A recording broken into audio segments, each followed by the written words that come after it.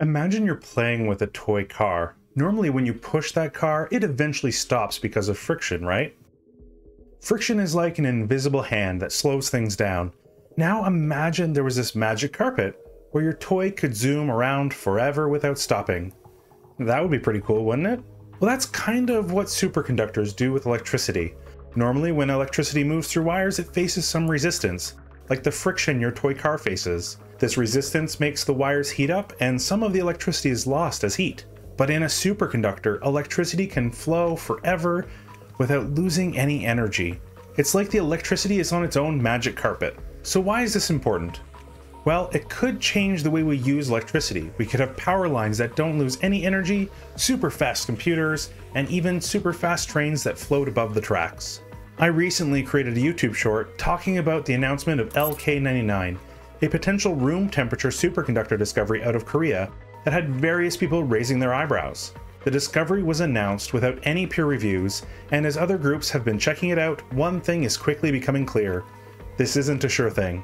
Over on Wikipedia, there are details about the various tests that are being done to either refute or verify the claims of the scientists that wrote about this discovery. And so far, while some theoretical studies and computer modeling both show some promise in LK-99, no one has actually been able to verifiably repeat the results in the real world, despite how easy it is to make this material. Don't get me wrong, there are some potential successes. Over on Aries Sanada's website, there's a table that talks about various outcomes beyond what Wikipedia has been showing. Hwazong University of Science and Technology has potentially had success, but there are a ton more failures than successes in both sources. Why is this captivating so many people's imagination? Beyond what I mentioned before, superconductors can make MRI machines more powerful and more precise at a lower cost. Imagine more hospitals being able to take advantage of this known magnetic resonance imaging technology to more often better diagnose patients. It could also help improve our next generation super colliders like the Large Hadron Collider, so we can continue to unlock the secrets of the universe in a less expensive and more performant way.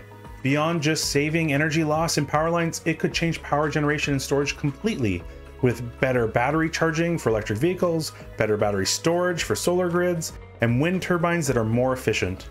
Or even more potentially outrageous, the potential benefits of space exploration sound like they're from science fiction. Imagine a ship that launches from Earth using a plasma rocket contained and controlled by superconductors.